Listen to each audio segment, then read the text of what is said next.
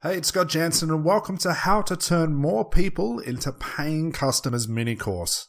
I'm excited for you to join me on this program, as these very strategies I'm about to show you will be the difference between a business that pulls in a few sales here and there or a business that is highly profitable that could generate a or multiple six-figure income. And the best part is, it works for any business that requires you to sell to customers. You won't need to worry how to do Facebook advertising for now. You won't have to make cold calls. You won't need to have a worldwide audience that follows everything you do. All you need to know is what you want from your business and how to use these very strategies successfully. So if you're a therapist, a hypnotherapist, life coach, NLP practitioner, personal trainer, or even a healer, you can master this program and apply it to your business today. So be sure to grab a pen and paper and take plenty of notes, because this content is only as good as the action you take. So if you want to begin to turn more people into paying customers with ease and with no arguments, let's begin with this question. What is the biggest issue that therapy business owners face today? Would you say it's actually getting paid clients? Maybe getting high-paying referrals? Would you say that standing out in an oversaturated market where it seems that every therapist is doing the same thing as you? Or would it be all of the above? Well, if you agree that all of the above is the issues you are facing, I agree with you. And believe it or not, it's these strategies that I'm about to show you, which were the same things I applied to my own business to generate a multiple six-figure income each year, a 4-month waiting list of clients, and dozens of paid speaking gigs all around the world. But to get to this level of success, we need to first look at your customers. If you have ever been to a business workshop or even hired a business coach, you will be familiar with creating what is known as the perfect client profile. This exercise involves you creating and answering questions about what your perfect customer likes, dislikes, their jobs, and what they earn, and maybe even more demographic equations. And if you've done this exercise and are trying to offer your service to this person, I want you to actually throw this all away. Why? Well, firstly, this customer does not exist.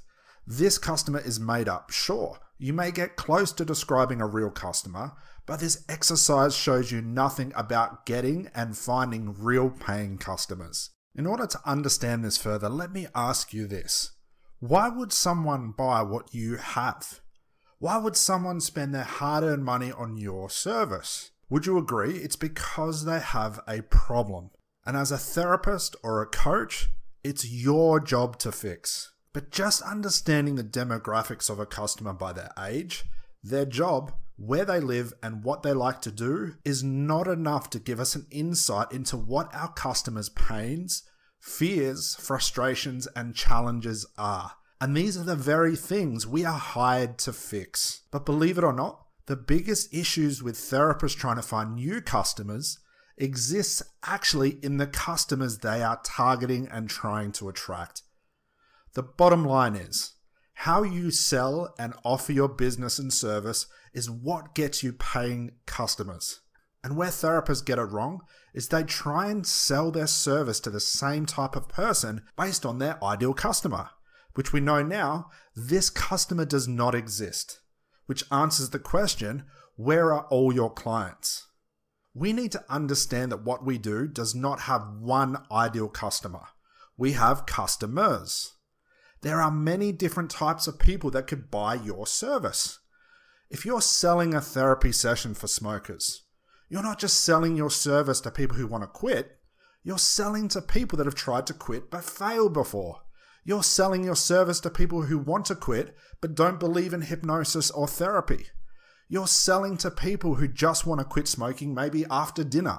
You're even selling to people who want to quit cigars. The point is that in order to really break through into a business that creates a multiple six-figure income or more, you need to sell to all different types of customers. And every new customer, essentially, needs to be sold to differently.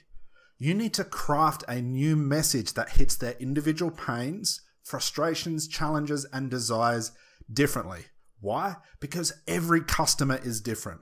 As an example, If I'm selling my stop smoking session to a smoker who has tried to quit before, I may emphasize that my therapy is ideal for people who have tried to quit before but failed.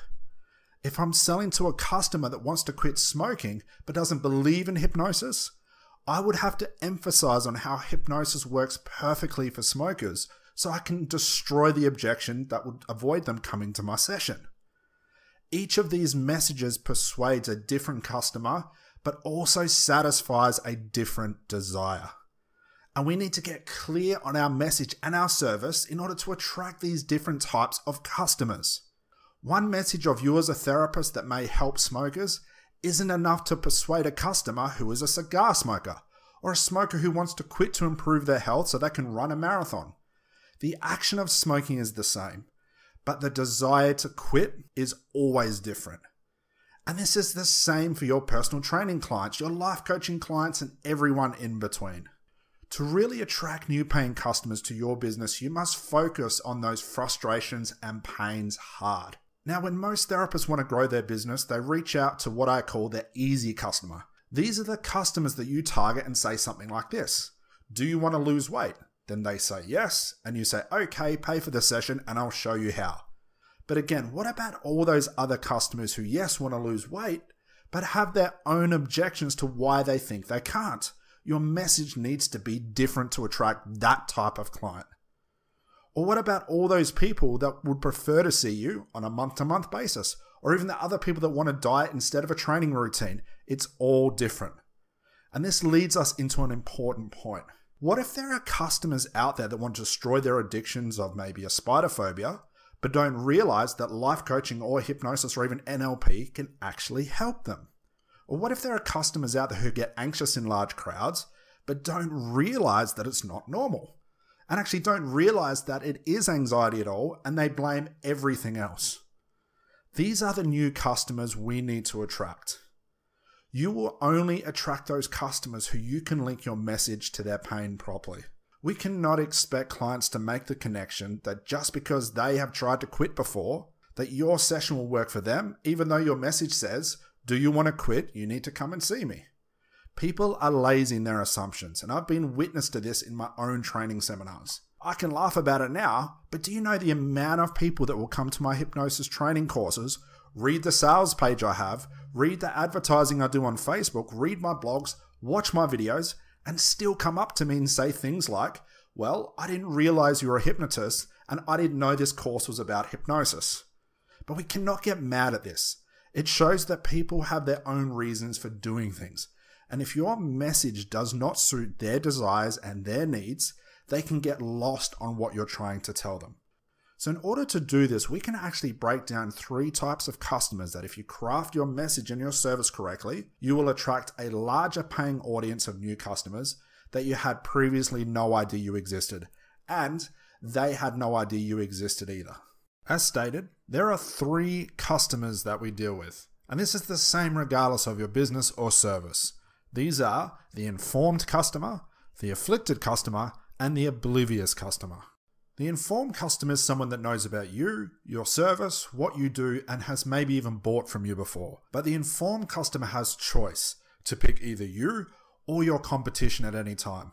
They are informed about choice. So to get the attention of this customer, you must offer something unique and different. It could be a special type of therapy that you've created, or that maybe you're a mobile therapist that can travel to someone's house, or that you offer only Skype sessions to avoid any travel issues.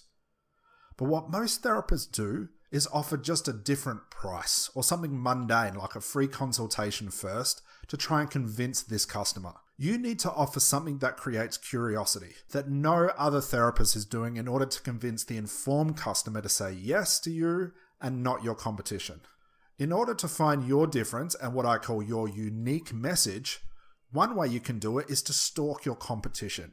Find out what they offer and create something new, something different, something better, something more convenient, or even something that no one has ever heard of before. Maybe it's a new style of therapy, a new way to lose tummy fat, a new way to set goals, a new way to work with elderly clients, a new exercise that strengthens the core and helps with back pain, a new way to hypnotize clients who are resistant, or maybe it's a new way to help clients find their passion in life without any formal education. Regardless of what it is, my point is, don't copy your competition. Your message of uniqueness must stand out, and stand out in a strong world that is bombarded with thousands of new offers, products, and services every single day. If you don't believe me, go ahead and check your email and your spam folder. See how much is offered to us every single day. So a message of, I have a great product and you should buy from me because it's great, will not cut it. The reason, and the only reason people will pay for your service, is if your message suits their needs and desires. Let me give you an example. I saw this post recently on Facebook that would suit an informed customer. I have an appointment this Thursday for anyone who wants to give up smoking.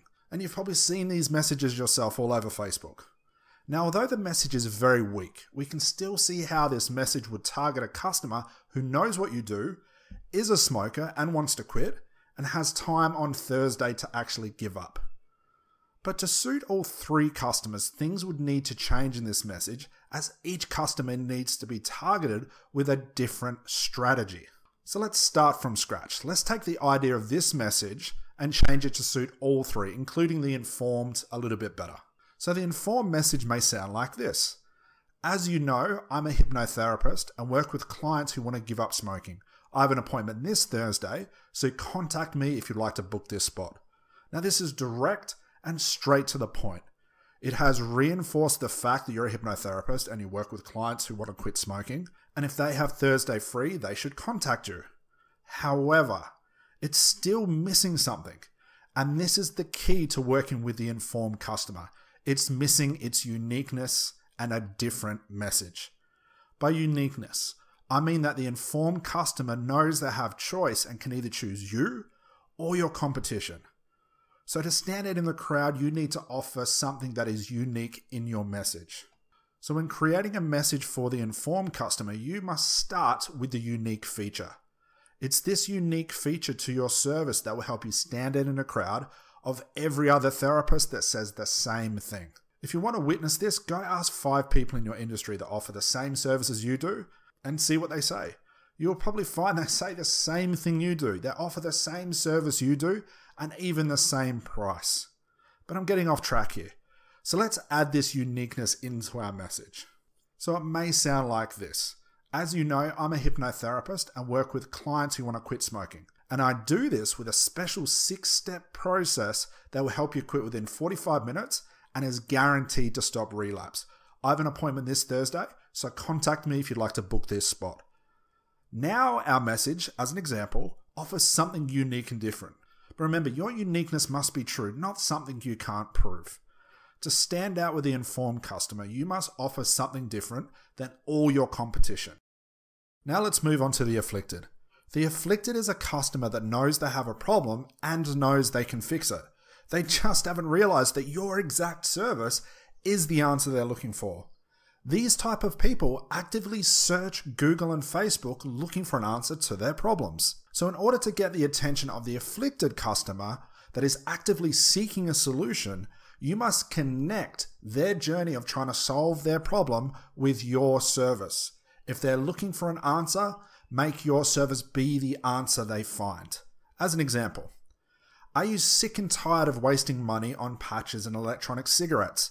If so, I'm a therapy specialist in helping people quit smoking and can help you quit so you never have to worry about wasting money on patches again. Now, as you can hear in this example, the afflicted customer in this case may have a frustration of patches and electronic cigarettes that just don't work. So in the example I gave, we have only targeted the afflicted customer who is sick of patches and the electronic cigarettes. But there are numerous things that the afflicted customer may have tried and failed at. As another example, maybe they're sick of relapsing or are worried about putting on weight after they quit, or even that hypnosis doesn't work for stop smoking in the long run. There are endless amounts of these things that the afflicted customer may have tried and failed at, and is actively searching social media in order to find an answer. In order to get the most from the afflicted customer, you must research these real people and find out what their most common concerns are, Solve that concern inside your message, then move on to the next concern with another message. And later on, I'll show you how to find these real people. Lastly, we have the oblivious. The oblivious customer has no idea they have a problem or that it can be solved. They're not looking for an answer or a solution. They're just dealing with it and putting up with their pains and frustrations. To get the attention of an oblivious customer, you must expand and broaden your message. The oblivious customer doesn't really know anything about anything, meaning that if they have a frustration or pain in their life that they think is normal, they have no idea there is a solution for it because they're not looking for one. So to attract the oblivious customer, your message needs to be broad like this. These lifestyle choices are the direct link to an unhappy life and can be the cause of major health issues. And you've seen messages like this all over the internet. This broad message can connect with many people. Then, if they decide to read more and click onto your website or your sales page, you simply take the problem they're experiencing and offer the service to fix it. And this is what I call the continuation message. The continuation message needs to increase the pain of their problem so they realize that it is a problem and it's not normal. Then you just need to attach your service to it. But there is another issue with the oblivious customer. The oblivious customer may not even realize that your type of therapy exists, meaning they have no idea about it and in most cases have never heard of it. So you need to connect their problem to your service just like you did with the afflicted customer. It's just with the oblivious customer, you need to make them curious enough with your message first before you offer your service. These people are not looking for a solution for anything. Heck, they don't even know they have a problem, and if they did, they just think their problem is normal and they're putting up with it. So saying something like this, if you're looking to give up smoking, come and book me in this Friday. This will not appeal to the oblivious customer as they're not looking to quit. Or do they realize smoking is an issue? Or do they realize the issues they're having with their health from the cigarettes is causing them a big problem? They just don't know. So to further improve your awareness of what type of customer suits what type of message, here is an example of messages for all three customers just in the hypnosis niche. Why? Because I'm a hypnotist and I can make my point clearly. And this is for a stop smoking client. So I may say something like this to my informed customer. Do you want to give up smoking? My 3-step WOW system will help you destroy that addiction. For the afflicted customer, I may say something like this. Are you noticing the yellow stains on your teeth and your fingers and are ashamed of how they look? Book me in today to finally give up your smoking habit. For the oblivious customer, it may sound like this. Ever notice how out of breath you get even from just walking up the stairs in your house? This is the reason why your lungs are struggling to breathe. Then my continuation message on my sales page or website would explain how smoking can cause shortness of breath, and then I would offer my service as a way to fix it. So before I show you some super simple ways to get your message correct that will attract these paying customers to you, let me recap just quickly. At the beginning, I showed you why creating a customer profile based on guessing is a surefire way to lose real paying customers. Then I went on to tell you that we essentially have 3 types of customers that we can present our offer to. And based on the type of customer, this will depict what we say about our business and inside our message. If they are informed, we must include our uniqueness in our industry with our, as an example, powerful 6-step system, or even our new way to work with phobias or addiction. This uniqueness gets attention and cuts through the noise of our competition who are all saying the same thing. If we want to get the attention of the afflicted customer, however, we must begin with stating their problem and connecting our service to resolving this problem. These people are actively looking for how to fix themselves. Offer your service as the best way for them to fix their problems. And lastly, if we are working with the oblivious customer, we must create a message that generates curiosity based on a symptom they are feeling or noticing. Then the continuation message needs to explain that their symptom is caused by a real problem and that their problem can be solved by working with you. This person doesn't know they have a problem. This person doesn't know they have a problem, but if you bring their attention to the symptom they're feeling, then teach them that this is based on a real problem, you are helping this customer understand the severity of their problem. So keep your message broad and curious. You'll use these words inside your messaging to grab the attention of the oblivious customer.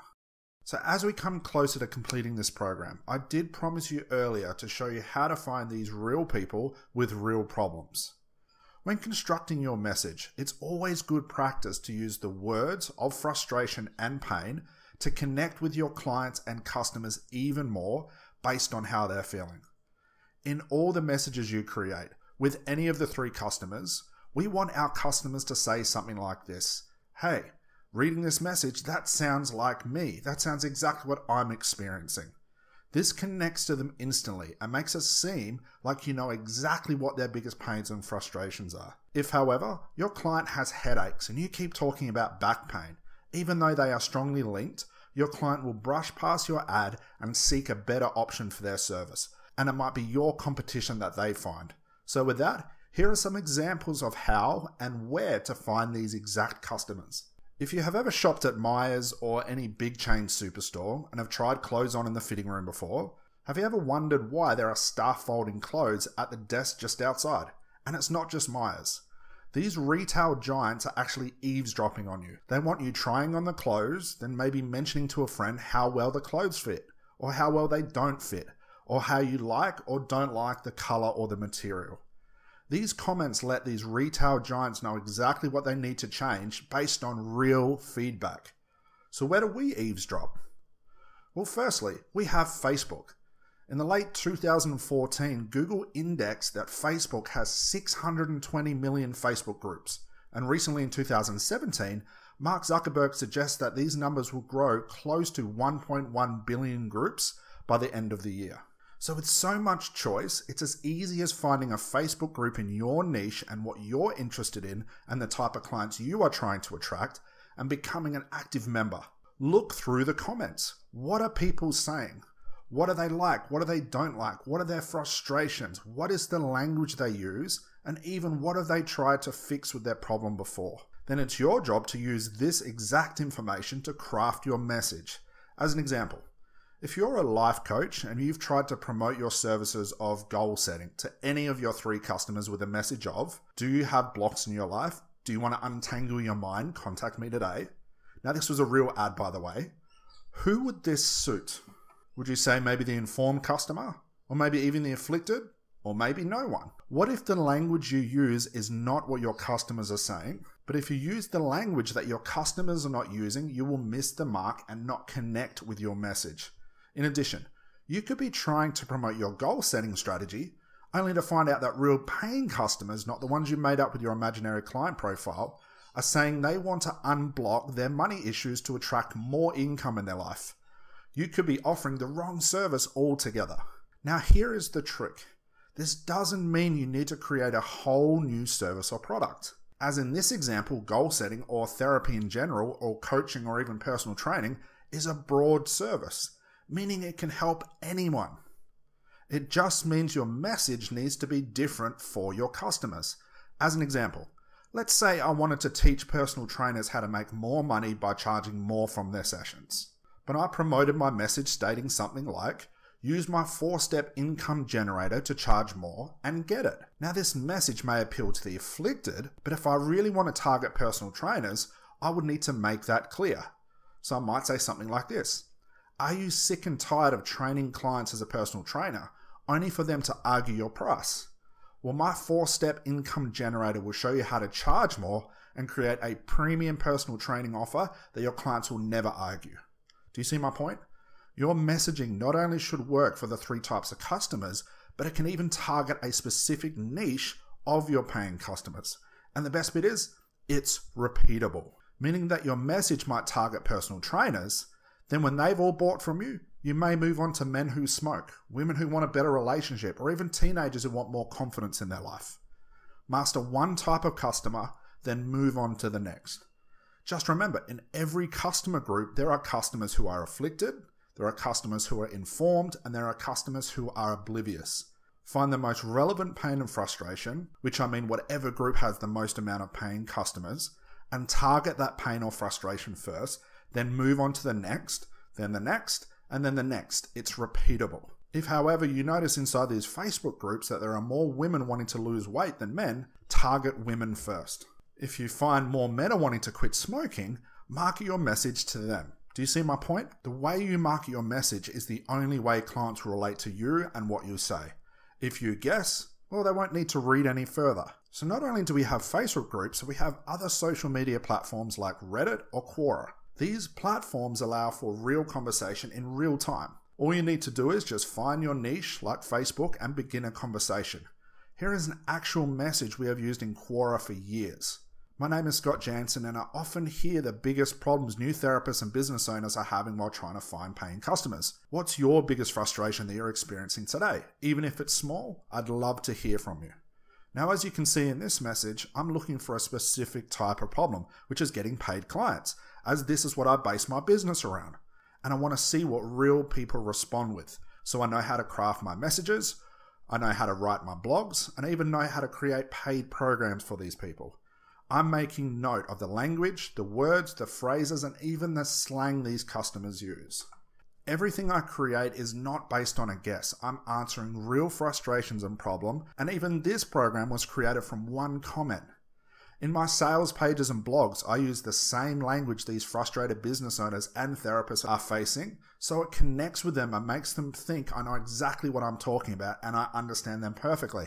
These exact strategies have been the direct line between my blogs being viewed by close to 100,000 users every month in a very oversaturated market, my subscribers list growing by 15 to 25 highly targeted subscribers each day with a 49 to 71% open rate, an above benchmark click-through rate for my campaign offers, free gifts, and helping my business generate a multiple six-figure income all from my computer. Now, this is not to brag. It's to point out the power of getting real customer feedback and knowledge in contrast to just guessing what you think people need. You need to go straight to the horse's mouth and speak their language. So to wrap this up, if you're guessing as to what new paying customers need and want from you, and if you're only marketing your message to one type of client, whether you realize it or not, you can now reverse engineer everything you've been doing and turn your business and service into the best on the block. Now, to get the most from this program, I've created and attached a workbook with message creation ideas. Now, these are only examples. Do not copy and paste them, as I'm using the language, pains and frustrations and how to solve their problems just by guessing, because I don't know what your customers need. But you know exactly how to find what they need and what they want and the exact language they're using.